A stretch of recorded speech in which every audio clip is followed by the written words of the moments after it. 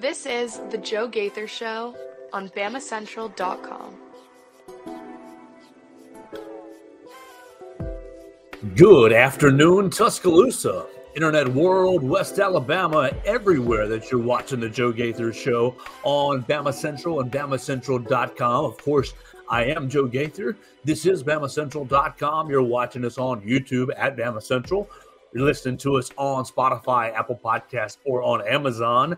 You can always find me at Joe Gaither 6 on all the social media platforms. You can find me live on Facebook and on Twitter at Joe Gaither 6. And then you can connect with me on Instagram and all the other social medias as well at Joe Gaither 6. If you want to send me any of your comments, questions, queries, and complaints and be a part of today's show. So we're going to have a fun show. It's a Monday show. We hope everybody had a great weekend. We invite everybody to jump in and join us on the show. And please tell a friend about the program and tell a friend about our other Bama Central Broadcasting Network podcast and show, Blue Collar Unplugged. Our guys, Blake Byler, Matthew Gibson, and Jacob Pickle, bringing you all things Alabama basketball. And of course, that's where we want to start today. The Crimson Tide winning on Saturday, taking down Texas A&M 100-75. Now, we're going to talk about Alabama basketball on Saturday. We're going to talk how it relates to NCAA seeding. We'll mix in a little Mark Sears talk into that. Then we're going to talk about Alabama football. We're going to talk about the Crimson Tide hiring two coaches. Look, kind of interesting that we talked on the Friday show about, oh my gosh, what are they going to do? Are they going to leave these options vacant? There's not much smoke out here. Well, Alabama hired Chip, let's say it together, Kapilovic, the offensive line coach, formerly of Michigan State and a little bit of time at Baylor, spending the last couple of months at Baylor. Chip Kapilovic. We're gonna learn how to say that together. Kapilovic is kind of how I've got that coming out of my mouth. And then Brian Ellis is going to serve as the tight ends coach, and we'll talk about that as well. We'll hit at the end about we'll go out to the diamond and find out how the baseball and softball team did over the weekend, and then we'll finish with a little bit of gymnastics. Does that sound good to you? It sounds good to me. You can jump in and join us at Joe Gaither 6 on all the social media machines, and let's get it rolling with hoops. Okay, so if you were in there in Coleman Coliseum on Saturday, you had a blast, really. A great opportunity, a great Saturday morning. You know, you got in there, Alabama basketball handled its business, and you got out of there, and you enjoyed the rest of your day. So Texas A&M, coming off a loss to what, Vanderbilt, a midweek loss to Vanderbilt, and really Coach Buzz Williams calling it inexcusable in the press conference. He said we took two devastating losses in different fashions this week. Okay, so they're coming into Coleman Coliseum. Alabama's off a bye, and basically you shoot the lights out. You continue to shoot the lights out from three, and really what you made 18 of 41 from beyond the three-point arc, which is absolutely incredible. Anytime you can make double-digit three-pointers, you're having a good day. Let me see if I can pull up the stats that I saw from three. Jordan. Let's see. Okay, so Alabama hit 18 of 41 from beyond the arc. Sorry, I can't do multiple things at once while my pets are in the background fighting. Hey, you guys need to chill out. Y'all need to chill out. We're trying to be live here, and you're letting the people see how bad you guys act on a daily basis. All right, so the biggest issue with me, the biggest thing for me was Alabama shooting so well from the three-point line, but getting out-rebounded terribly. Y'all need to calm down. Out-rebounded horribly, but it didn't matter. Look, anytime Alabama can get the three-point shot going, Mark Sears with another 23 points. You had the Grant Nelson making his only three-point shot of the game. Everybody who took a three-pointer made one, and look, it took Latrell Wrightsell to get going. He had 0 points in the first half. But he ended with 16 points. Rylan Griffin with another 17. Basically, all four guards got it going at different points in the game, and all four guards contributed. And you see what makes Alabama very, very difficult to beat. But really, when you look at the competition, you look at Texas A&M coming into Alabama, you say, okay, yes, any SEC win is a good win. It absolutely is. But A&M A&M 43rd in the net coming into the game, and so that makes it a quad 2 win. And it's look, any win is a good win, and it's much more important to win the game for SEC standings, more so than the NCAA seedings. And we'll get into the NCAA seedings here in just a little bit. But you've got let me see. Yeah. I knew I had these stats pretty close. Okay, so Alabama at home this year has shot 42% throughout the entire season, and so anytime you can get that, you're going to be hard to beat, especially when you're putting up 40 something threes on the game. You shot 44%. Hey, we're talking here. You shot 44% on Saturday, basically among how many different players hit a three? 1, 2, 3, 4, 5, 6, 7, 8 different players hit 3-point shots. It just makes you tough to guard. You look at Texas A&M, they're coming off a loss. Yes, they were projected to pretty highly in the SEC, but they're just offensively challenged. On their end, they rebounded the heck out of the basketball, but they needed it because they couldn't shoot worth a lick. They shot 17% from the 3-point line, 4 of 23. And you look at their two guys, Tyrese Radford and Wade Taylor, and yeah, Radford got off for 22 points, and he had a pretty nice game, but he shot 10 of 17, which is not horrible, but it's not great. And then you look at Wade Taylor, he was 4 of 15. So you had Rylan Griffin on him the entire game.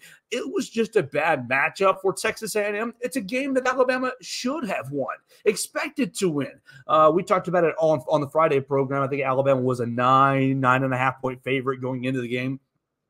On the Friday program, we predicted a 15-point win, and you got that. I mean, you got that and then some with the 25 points. Alabama, really impressive performance offensively, but just concerning to me. I mean, defensively still concerning and rebounding still concerning for me because, I mean, you look at the rest of the games down the stretch and those areas will be tested further, and that'll give you more opportunities to prove yourself, and we'll get into the rest of the SEC results here in just a little bit. But you look at the defense and the rebounding disparity. Texas A&M beats you on the glass. Where do I have it on my notes? 49-38 on the glass, and they beat you on the offensive glass 26-14. Now, you did okay. I guess you did okay defending the second attempts, and obviously their percentage, their make percentage was pretty low, 38% from the floor, but I mean, they took more shots than you. How often do you see another team come in to Coleman Coliseum and get more shots, more field goal attempts up than Alabama? I know, obviously, the 25-point win, you can say, Joe, what are you worried about? But they took more shots than you because they beat you up on the glass. 21 second chance points for Texas A&M. You eliminate those second chance points. Let's just say you cut them in half. Make it 10 second chance points. And that's pretty reasonable. I mean, the other team gets scholarships too, and they had the best, they came into Coleman Coliseum, the best rebounding team in the SEC, the best offensive rebounding team in the SEC, and Anderson Garcia with another 12 rebounding effort. But you cut that in half. You cut that in half and you say, look, Alabama won by 25. You cut that in half, the second chance opportunities right there in half, and you say, what's that? 75 minus 10 puts you at 65. Like you're looking at a 35, and it was a dominant win. But you're looking at an even more comfortable win if you're able to rebound the basketball at a more efficient rate, if you're able to combine both ends of the floor. And you're not always going to shoot at the 44%. These stats come from Jordan Harper, and I should have had it pulled up earlier. Hey, we need to calm it down here. Y'all are wrestling. Do I need to let some of y'all out? Hey, calm it down. We're getting excited. Look, these stats come from Jordan Harper, and it just shows that Alabama shoots so much better at home than they do on the road. 42% at home for the season, 193-point makes out of 450. Compared to neutral site games, that's against Purdue, against Arizona, that's in Birmingham. I think that was against Liberty, right? In neutral site games that you're going to play in the tournament sites, essentially, 35% takes a big drop off. I mean, I know it's only 7%, but every percent point is a big drop off. 59 makes out of 168 opportunities. Now it's a much smaller sample size. It is. All right. Then you go on the road, and Alabama is even worse, 31% from beyond the arc. And so, yeah, it was great to beat Texas A&M at home, and it's nice to get that win and to see everybody score a lot of points and to see the three-point ball fall. But there's just concerns for me defensively. You look at A&M; they scored 1.087 points per game. That's pretty far off from Coach Nate Oates' 0.7 points per game kind of goal. Now, where is Alabama? Where did Alabama move up or down in defensive efficiency? Let's pull up our buddy Ken Pomeroy and find out. Alabama, who is sixth now in KenPom, Alabama's adjusted defense is now 74th. And you want to get into that top 70. You really want to break into the top 50. Oh my gosh. I mean, now it's probably a little bit too late for that in the season to move up that far. But you look at teams that are ahead of you. Tennessee in KenPom, fifth in KenPom, fifth in adjusted defensive efficiency. Houston, number one in KenPom, number one in adjusted defensive efficiency. Arizona, they put it to you out there in Phoenix. Number 4 in KenPom, number 12 in adjusted defensive efficiency. Purdue, they beat you to number 20 in adjusted defense. These teams are playing good defense, really good defense. Connecticut, number 11 in defense, number 3 in offense. You combine both things together, I mean, Alabama's offense is historic. I think my buddy Blake Byler said Alabama's adjusted offense is now, let me see if it's right here, 126. Is that what I saw? 127, 127.1. Yeah, it's the number one adjusted offense in the country. It's great. You can make these three-point shots all day long, but you're going to have to – some of these games are going to come down to a defensive stop, and Texas A&M was never really going to be able to score with you. And so while it's nice to win, and absolutely it's nice to win, you're happy about it, you never want to lose, and you needed to win to maintain your lead in the SEC standings, and your lead got a little bit better, or a little bit bigger thanks to your friends in Kentucky and LSU. But outside of, okay, you won the basketball game, you handled your result, you did what you needed to do. After a week off, after an entire week, you got the midweek off, and Coach Oates talked about it being, oh, we're going to work on defense, we're going to work on Monday, Tuesday defense, we're going to give you Wednesday off, we're going to come back and start working on A&M, but everything's going to be about defense. To have the effort, I mean, the effort was good. I mean, it wasn't horrible on Saturday. Absolutely, I'm not going to call it that out by any means, but the execution on the offensive end. Now, I understand A&M plays a different style, and the styles clash, and it doesn't always work out. I mean, you've seen the results for Nate Oates against Buzz Williams, against Texas A&M. They haven't really been good until Saturday. I mean, going into Saturday, your only win was the SEC championship game, 11 months ago, up there in Nashville. You were 1-3. Nate Oates was 1-3 against Texas A&M. Had 0 wins, 0-3, 0-3 against the Aggies in SEC regular season play, with 2 of those losses coming in Coleman Coliseum. Yeah, so it was great to get the result that you wanted to get, to kind of flip it against a program that's kind of had your number for a little bit. But was it the best? Wasn't the best game as far as progress for the team? I don't really think it was, because we know they shoot well. We've known that they can shoot well at home at Coleman Coliseum. For the last 2.5 months that we've kind of understood that that's a fact of this year's Alabama basketball team, that they can go, that anytime the lights are on in Coleman Coliseum, they're going to shoot the basketball fairly well from three, and you're going to have to get up to a pretty high number. I mean, Alabama is hit their eighth game at 100 points or more this season, and how many of those games came at home? 7 of them. Let's go through and count them. Morehead State, 1, Indiana State, South Alabama, that's 3 at home right there. And then Eastern Kentucky is at home. Now, Liberty, you're at a neutral site game. So, okay, there you go. There's 1 away. LSU is at home. And then LSU, you were on the road. And then A&M. So 6 of your 8 games that you've scored 100 points or more have come in Coleman Coliseum. We know that you can score. And look, do I love the offense? Hell yeah, it's a lot of fun. But what will it be when you get on neutral site neutral site arenas, neutral site play? Now Alabama has had success in the past in Nashville. And you've gotten to the Sweet 16 twice under Nate Oates, so you got to give him credit there. But you got to just kind of wonder how this is going to play out going down the line. Now, if you look at our buddy Ken Pomeroy as he continues to project the rest of the season, Alabama basketball with 6 games left, 6 games left. Kenny Pomeroy has Alabama projected to win the SEC regular season, largely because of what happened on Saturday and largely because of how it plays out going forward. Now, Alabama's schedule is not very kind going forward, but because it played out on Saturday in your favor, look, you might be looking at Nate Oates' 3rd regular season title out of 5 years. And how impressive would that be based on everything that was lost in the offseason, the three assistant coaches, everybody, jumping in the transfer portal and losing the NBA prospects left and right. And you wish those NBA prospects well, and the transfer portal is the best that they can be. But it was a tough offseason for Alabama basketball, let's be honest. And a true mark of a top-tier program is, can you turn over? Because, look, the blue bloods of the world are recruiting at such a high level where they're turning over, maybe not the talent at the same sort of level that Alabama did last year, but they're turning over at a high rate. You're getting one and dones at a regular rate. To see Alabama bounce back, to see Nate Oates rebuild the roster and rebuild his coaching staff, and it seems like the coaching staff is pretty cohesive. It's just incredible.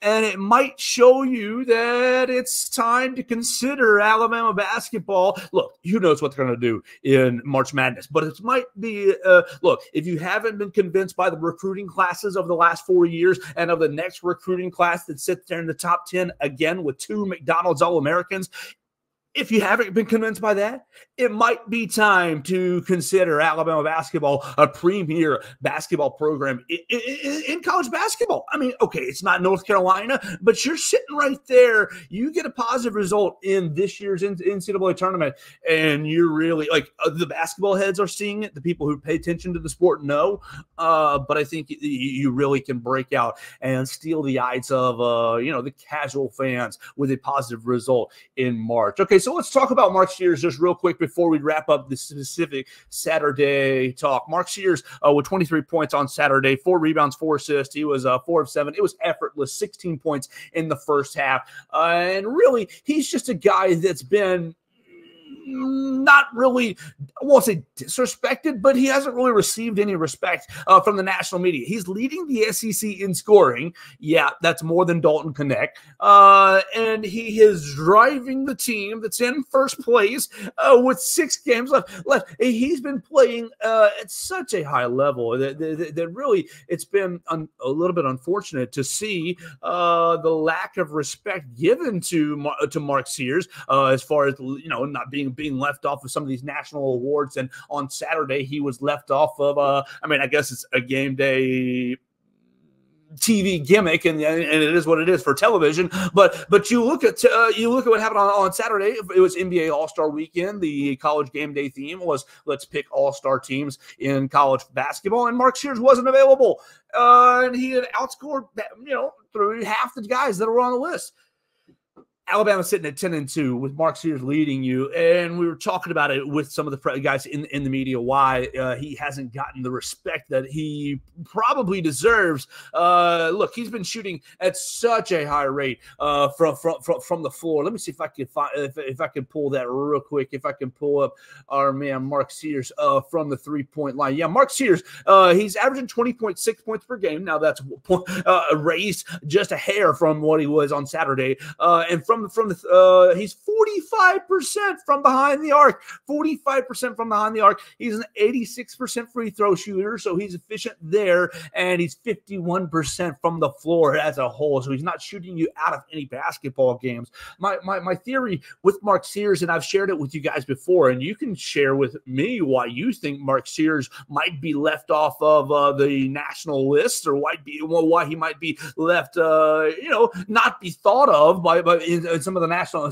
with the Bob Cousy Award, or even with the Wooden Award. Hopefully he's going to be honored or in consideration with SEC Player of the Year. But I believe, or it's my theory, that Dalton Knecht is going to win SEC Player of the Year just because of how I'm about to articulate this. And maybe I don't do a good enough job. But if you are creating a player, if you're creating a guard, Mark Sears doesn't look like any of the guards or any of the players that you would create. You have, if you're familiar with NBA 2K, the video game series, you can make players, basically think of it as a lab.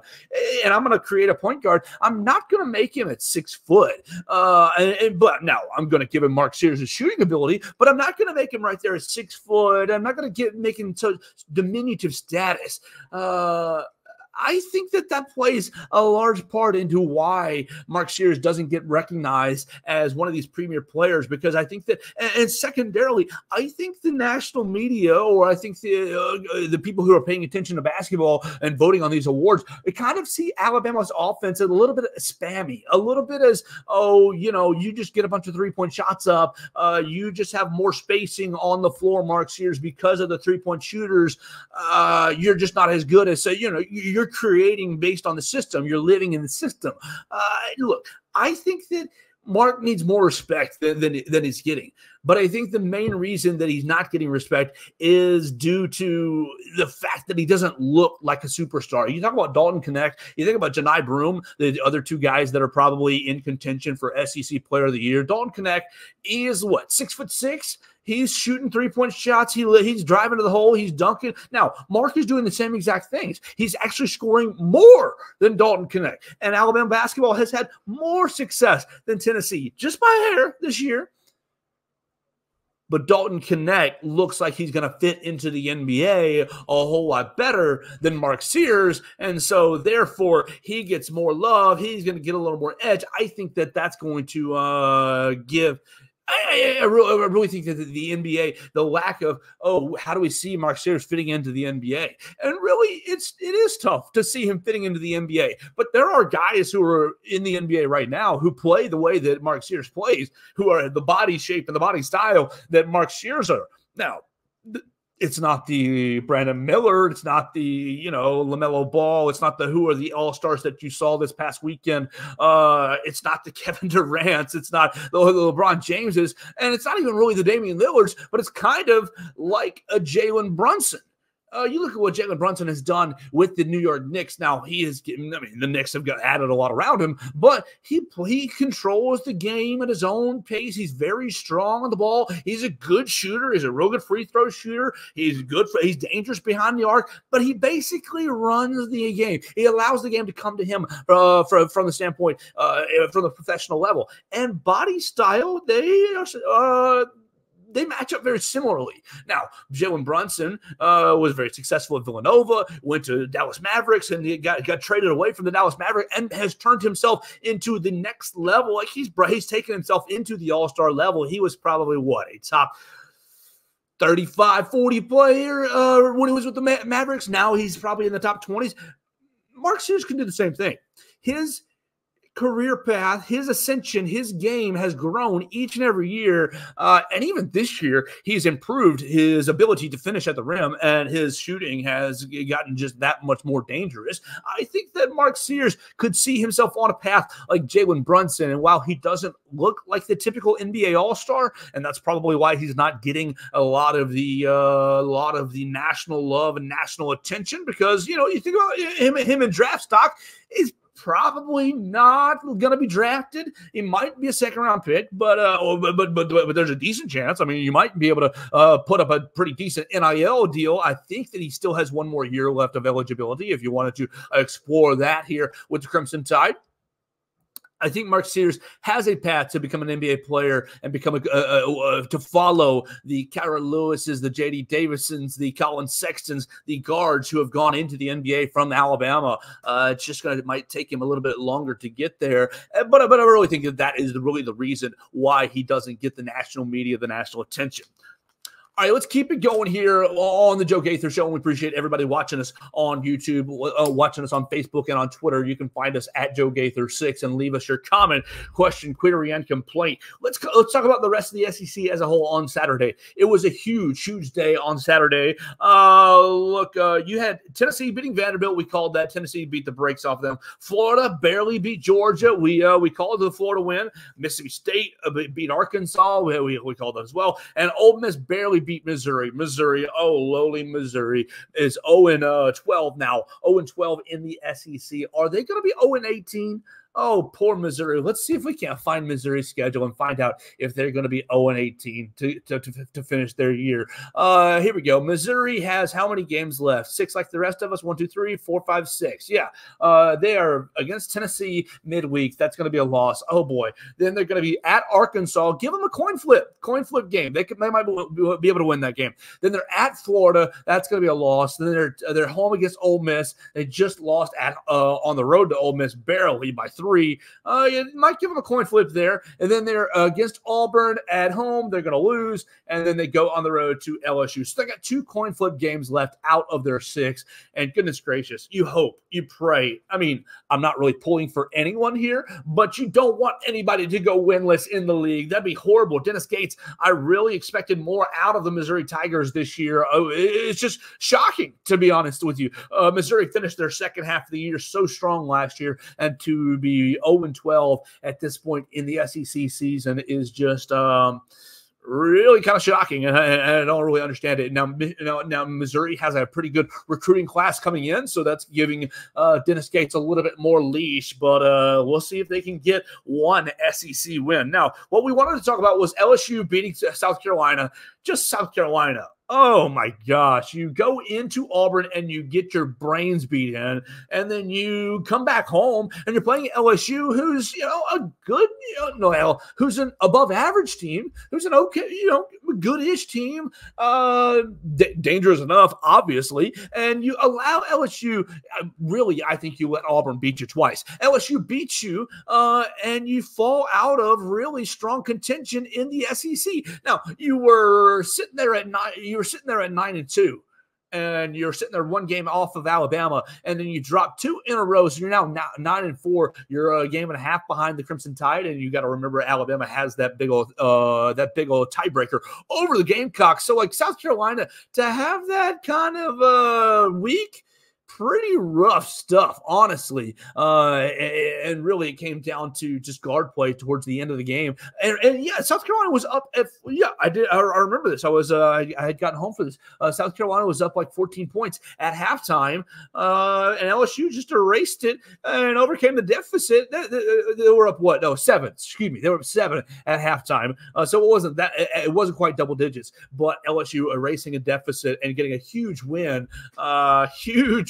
and South Carolina may be showing us who they are, who we thought they were. So South Carolina losing and giving Alabama a cushion. The biggest game of the weekend was obviously Kentucky going into Auburn. And Kentucky winning 70-59. What do you want to know about this? What really? Kentucky's not going to win the SEC regular season. But they have started to put some things together, and Alabama goes on the road to Kentucky, next Saturday? This coming up Saturday? Yeah, Kentucky, this coming up Saturday. they've started to put some things together since the Gonzaga loss, and maybe it's just a 1 week, a good strong week for the young kids, but they beat Ole Miss by double digits, and then they go into the jungle and they end Auburn's home winning streak. Auburn hadn't lost at home since last season when Alabama beat them at home. So just incredible for them to go in there and do that. I want to ask you if look, they held Auburn to 59 points. Has Kentucky found themselves defensively? And that's really been their biggest issue this year. Kentucky has had a really strong offense throughout the year, but defensively, not so much. Insert Ugano Onyenso. Let me make sure we say it again. Ugano Onyenso has been inserted into the Kentucky lineup, and he's got, 10 blocks against the Ole Miss Rebels last midweek. He's been dominating in the paint. Now, he's not really a skilled offensive player, but he gives Kentucky this the defensive anchor that they really have been lacking this year. And you lean on Antonio Reeves, you lean on Reed Shepherd on the offensive end, and they've been able to kind of play these games. Now, it's impressive to go and beat Auburn. It really, really means Alabama probably looking at a really big challenge on Saturday. A challenge that you already knew you were going to have a challenge going into Kentucky, but Kentucky had kind of fallen on some hard times. Now they've won 3 out of their last 4. I guess you're always going to beat Vanderbilt, but 3 out of their last 4. They're going to LSU midweek before they host Alabama. I think Kentucky defensively, that might be one to worry about as they start to find themselves. Maybe a little bit too late for Kentucky to win the league, as they're at 8-4 in the league. So you have that 4-loss mark. That might be a little too much to overcome. But who do they have coming up left? LSU, Alabama State, Arkansas, Vanderbilt, and Tennessee. Really, really favorable rest of the season schedule for the Kentucky Wildcats, with Alabama and Tennessee being the hardest games, but the rest of them looking very, very winnable. If they're able to beat Alabama and Alabama slips up another one, so you never know what will happen. I guess they're not out of it yet mathematically, but looking behind the 8 ball, and maybe they found themselves at the exact right time. Bruce Pearl in a T-shirt. I know it was for outlive, however you want to pronounce it. The Auburn against cancer, the Auburn Basketball Foundation against cancer. But Bruce Pearl in a T-shirt. Come on, man. You're on national TV. I guess the T-shirt did look fine. It wasn't like a gaudy T-shirt, but come on now. We got to be wearing some sort of collar on the sidelines, unless you're celebrating something. I don't know. I wasn't a big fan of Bruce Pearl in a T-shirt, and then losing the game. I guess I was a fan of that from an Alabama perspective. But if you're gonna put on a T-shirt, and if you're going to have a big old rally against a blue blood in the conference, a big old rally against cancer. Come on, have the team show up, and they really did not do that this weekend. So Kentucky beating Auburn, giving Alabama another game edge over them in the conference, and LSU beating South Carolina, giving the Crimson Tide a really, really nice Saturday. The only other news on Saturday for Alabama basketball was really the NCAA putting out their seeding. The NCAA putting out their top 16 seeds, and look, it's already kind of changed with Purdue losing to Ohio State, but Alabama receiving a number 3 seed. And really, what I want to think about is, does Alabama have a whole lot of room to move up? And it's going to be difficult to do that. Alabama coming in at the number 9 overall seed, Tennessee at the number 6 seed. Perhaps you can get over them, but the rest of the teams above you are going to be really challenging to jump over. You look at Purdue, who beat you; they're going to have to fall off a cliff for them to for you to jump over them. That's not going to happen. Even though they did lose to Ohio State, UConn is going to subsequently also going to have to fall off a cliff. But UConn's 9-2 in quad 1 games. Purdue is 9-3 now. Houston is also, you haven't played Houston or UConn, but they've had great seasons. Look, they're pretty much locked into 3 number 1 overall seeds right there. Then the rest of the 1 seeds are kind of up in the air. You've got Arizona right now listed as that fourth number 1 overall seed. Arizona beat you on a neutral court. Alabama, you're probably not going to jump over them unless something really, really wild happens with the Wildcats. North Carolina, they've kind of had a little bit of some ups and downs this year, but I think maybe if you go on a 6-game win streak from the Alabama perspective and then win the SEC title, you might be able to jump in North Carolina. Tennessee, Tennessee is definitely jumpable. We'll say that jumpable on the seed line. You beat Tennessee at home in a couple of weeks, and you can continue your winning streak from an Alabama perspective. You can jump Tennessee. Marquette and Kansas are going to be really challenging. I think Kansas is going to be really challenging to jump. Marquette maybe a little more likely. Marquette with another matchup against UConn, maybe another loss to the Huskies. We'll see them slide. And so that's what, 3 teams that you might have a chance of jumping that puts you up to the number 6 line, and that gives you a 2 seed. So look, is it possible that Alabama gets a 2 seed? Maybe. Alabama with a 3 right now is a great year. When you go back to the earlier conversation, everything that Nate Oates lost, and you come back from a number 1 overall seed to a 3 seed, unbelievable consistency. And that's what you need to have a real basketball program. And I think Nate Oates is showing you that Alabama basketball is that. Now you still got 3-4-ish weeks left until Selection Sunday. And so we'll see how the Crimson Tide continues to go if they can handle their business in the last 6 games. I hope, I think 5-1 might be a realistic goal for the Crimson Tide over the last 6 games. And we'll see if they are able to do that. They will win the SEC. All right, let's start flipping the football just a little bit. Let's start flipping the football, and we'll do that by using a bridge to our friend Nick Saban. Nick Saban was at the Alabama basketball game on Saturday. Did you see him on the right there, sitting there front row? Nick Saban with Miss Terry. And look, I just wanted to use this as an opportunity to comment. Look, you had a lot of guys, a lot of great faces in the crowd on Saturday. Nick Saban, you had Herb Jones, Noah Clowney was back for the NBA All-Star weekend. They had the weekend off, so they were back. You saw Noah Gurley was in the crowd. The 2004 Alabama basketball team, Chuck Davis. You saw Antoine Petway was there. Mark Godfrey was there. You had a big contingent from the 04 team. The Sandersons were there as they were honoring Coach Wimp Sanderson in the Bryant Museum. It was a huge weekend right there in Coleman Coliseum, and I think this was really interesting that Coach Saban came back for this weekend. I don't know if he had anything else already on the calendar or if he was just out of golf tournaments. This was just an awful weekend. You can see the golf tan already on Coach Saban's ankles, and more power to you, Coach. Play as much as you want to. Do what you want to do in your own retirement. If I were retired, that would be what I would want to do. But just cool to see him come into town this weekend. You heard Nate Oates and Mark Sears talk about what Coach Saban talked to the team about. He came and addressed the basketball team.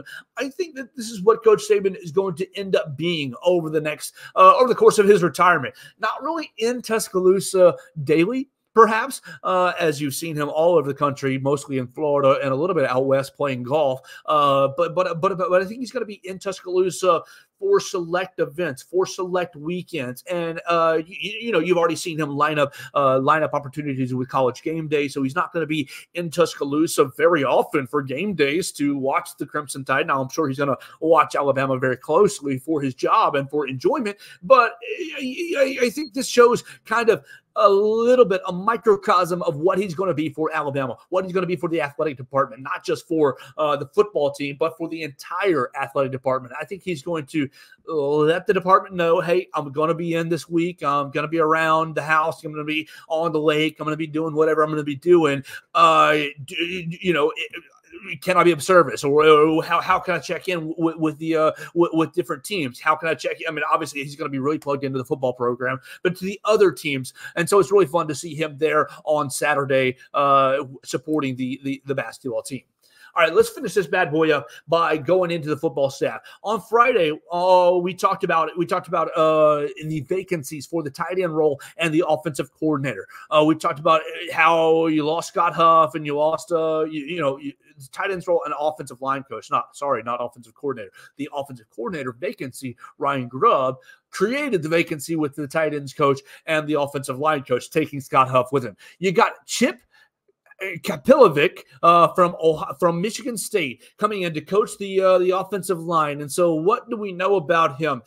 He's 55 years old. He's been coaching offensive line his entire life. He's been the run game coordinator for Michigan State the last, 3-4 seasons. He was hired by Baylor in December to be their offensive line coach, but he was with Baylor for 2 months? Yeah, I guess 2 months, January and part of February, before Kalen DeBoer said, no, do you want to come coach in the SEC? So Chris Kapilovic comes to become your offensive line coach. And look, I'm not going to sit here and let you know that, he's going to be great or he's going to be horrible. He doesn't have a ton of ties to the SEC, but you're just going to have to see it play out. You're just going to have to see him adapt to the Kalen DeBoer system and see it play out on the field to start to get a read on it. How is he going to be able to recruit? You don't really know. And then how's it going to play out on the field? Can we be honest with ourselves? The offensive line hasn't been good for the last 3 years in different areas. Yes, I know Caden Proctor was a freshman this past year. I know Chris Owens, you had the big hole on right tackle 2 years prior. You couldn't get a run game push for anything the last couple of seasons. I think that anything is better than what you've had from the run game perspective. I know Eric Wolford was a really good recruiter, but did he get the most out of the offensive lineman?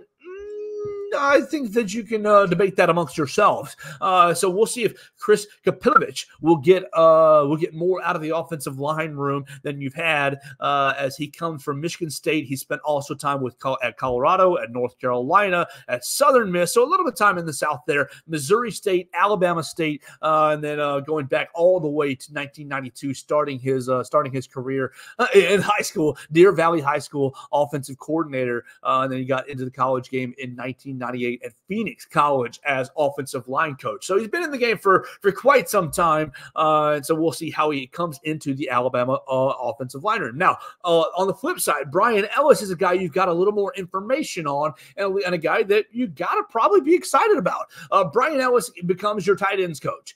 He's hired away from Georgia Southern. Gaddick, go Eagles. I've got a lot of family friends who enjoy Georgia Southern, so we enjoy them just on the side. But Brian Ellis comes from Georgia Southern. He comes from UAB. He played football at UAB. He's kind of a Southern boy, He's exactly kind of what you're looking for as maybe a young up-and-comer coach.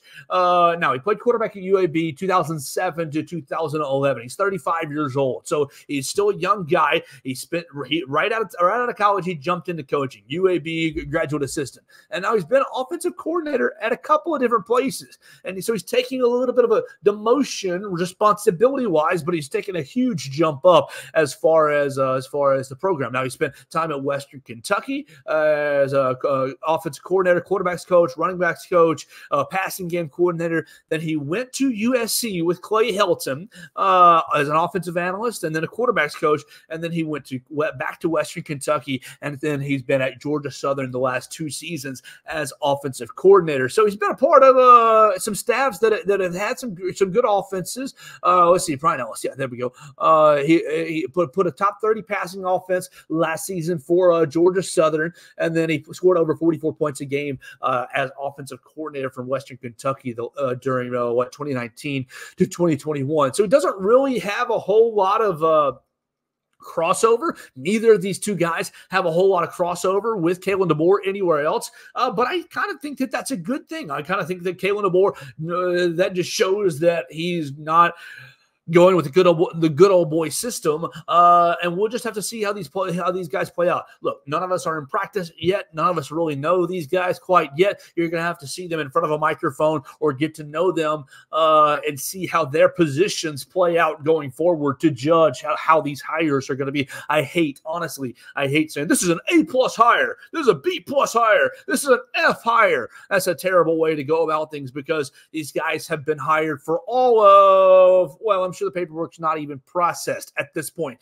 Our man Ryan Fowler from Tide 100.9 here in Tuscaloosa reported that this morning at about 8, 9 in the morning, somewhere in that range. So these guys have been, reportedly on the job for less than 12 hours here. So how can you give them any sort of grade? You never know how circumstances are going to fit together. Maybe they come to Tuscaloosa and it's a perfect fit for everyone, and wherever they were coaching before, they coach 10 times better here, or vice versa. They come to Tuscaloosa and they get crunched under the pressure cooker, and it doesn't really work out for them. You never really know. Obviously, we hope for the best for everybody, but you just never really know. So it's very silly, in my opinion, to give grades to coaching hires. I think that these guys, obviously impressed Coach Kalen DeBoer in their interviews, and we'll see how they fit with the rest of the staff. You got to, at this point, be all in on Kalen DeBoer's vision, and his staff is now complete with adding Chip Kapilovic as the offensive line coach and Brian Ellis as the tight ends coach. Let's finish this bad boy up with softball and baseball. But before we do that, we're going to tell you about Druid City Music Hall. Druid City Music Hall is the premier place to watch live music here in Tuscaloosa. They're located right there on the Strip, right there next to the Waffle House, so you know exactly where it is on the Strip. Now, unfortunately, the Tuesday show that they were going to have this week is canceled. Oh, the band had a little bit of an issue. The Brook and the Bluff, I think, had a little bit of a sickness in their band, and I was really looking forward to being out there on Tuesday, but they're going to still have shows on Wednesday, Thursday, and Friday. So you're going to want to get their tickets right now. You're going to have 49 Winchester on Thursday. You're going to have Pigeons playing ping pong on Wednesday. And then I'm going to be out there on Friday to see the Stews. So 3 shows right in a row out at Druid City Music Hall. You can check them out at druidcitymusic.com. Get your tickets right now. You got a lot of different varieties of music the next 3 nights playing down there at Druid City Music Hall on Wednesday, Thursday, and Friday of this week. So make sure you check them out online at druidcitymusic.com. Let's round it out to talk softball and baseball just real quick, because we are not quite dialed in yet on the Diamond Sports. Just on the softball side, 10-0, winning the Easton Bama Bash, 5-0 this weekend, but low scoring. Again, you're worried about the hitting. You're playing teams that you should be probably beating fairly handily. Obviously, I'm not a softball expert. You're playing St. Thomas, who you ended up getting 7 and 8 runs against, respectively. So that's great. But when you're playing Virginia, you win 3-1 and 3-2. I mean, they're not the greatest team in the world, are they? You're playing Southern Indiana. You win 2-0 on Sunday. So great to see the pitching and the defense, always a staple of the Patrick Murphy era. The pitching and the defense, you got it, but you got to get better, put up bigger numbers at the plate going forward, at least for the casual fan or the casual observer like myself. So we're going to see Alabama softball in action again on Wednesday. They're taking on North Alabama here in Tuscaloosa at 3 o'clock, and then you're going to see them in the Green and Gold Classic this coming up weekend in Birmingham. They're playing up at UAB. They're playing UAB, Western Carolina, Bradley, and North Alabama, all up at the Green and Gold Classic in Birmingham. Now, on the baseball side of things, the baseball boys went 3-0, handling Manhattan College, winning 4-0, 15-0, and 11-8. So you get a lot of offense and a little bit of pitching on a couple of nights. It's good to start 3-0. Manhattan College obviously isn't Ole Miss, LSU isn't Vanderbilt or Tennessee, but it's great to start 3-0, and it's good to get the bats going, especially on Saturday over there in the Joe. The guys are going to be back in action on Tuesday and on Wednesday, midweek action against Middle Tennessee on Tuesday and Alabama State on Wednesday before taking on a Friday, Saturday, Sunday series right here at the Joe against Valparaiso. So you're going to be able to see the guys 5 more times this week as they are really ramping up baseball season. A 3-0 start. Nice to see Alton Davis shutting it down. You can read all about that at BamaCentral and BamaCentral.com. Our guys, Will Miller and and Cam Rankin covering all things Alabama baseball for BamaCentral.com. Let's get out of here real quick with a little gymnastics note as the ladies were off for a little bit of time. Now they're taking part in, where's my tab? Right there. Yeah, right there. They're taking part in the Texas Women's Quad Meet. They're taking on Texas Women's University, Arkansas, and Arizona right now on a Monday mid-afternoon, and then they're going to be back in SEC action on Friday right here in Coleman Coliseum against Georgia at 7 p.m. I think that might be the Power Pink Meet. Yes, it is the Power Pink Meet. You can see them on Friday as they are taking on the Georgia Bulldogs. We're going to get out of here for the day. We'll keep covering Alabama basketball, Alabama football, the coaching hires. We'll try to get to know the coaches a little bit further and see what they're going to bring to the program. We welcome Brian Ellis, tight ends coach from Georgia Southern, and Chip Kapilovich, offensive line coach from Michigan State by way of Baylor, rounding out the Kalen DeBoer staff.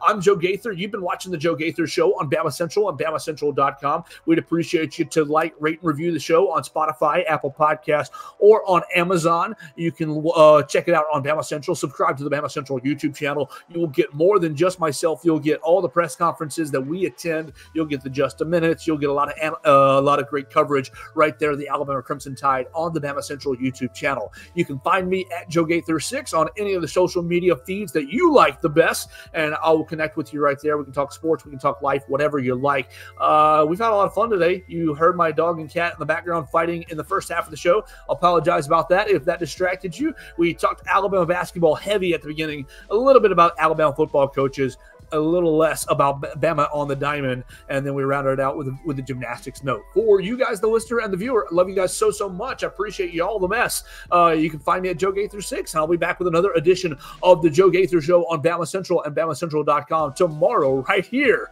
on all of the channels that we just mentioned. We'll see you tomorrow, guys. Thanks for joining us on today's edition of the Joe Gaither Show on Bama Central. Keep up with Joe on all his social media pages at Joe Gaither 6. Subscribe, rate, and review the show on Spotify and Apple Podcasts, and be sure to read us daily at BamaCentral.com.